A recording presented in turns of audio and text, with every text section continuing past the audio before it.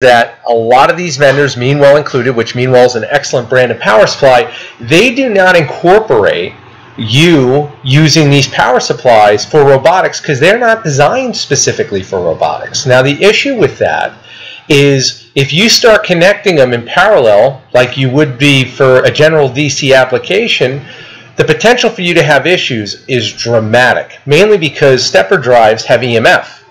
And EMF is basically back electrical current from the stepper motors, because a stepper motor, when it's braking, essentially is putting current back into the drive, which then is dissipated into the power supply.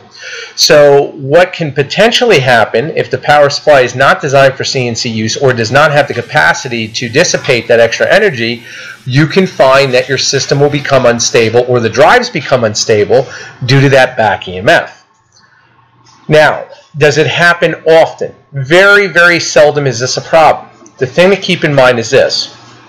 The more drives you have connected, the EMF has an ability to dissipate through the drives that are connected and also the motors that are connected. Any device pulling energy is going to help dissipate the EMF.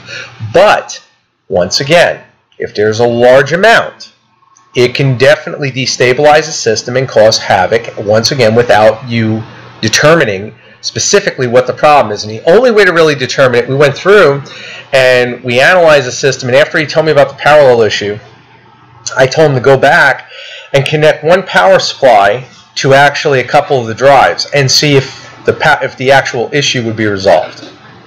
And it was. Marcus at Gecko Drive, he also spoke to, and Marcus felt that he did not have enough power for the drives.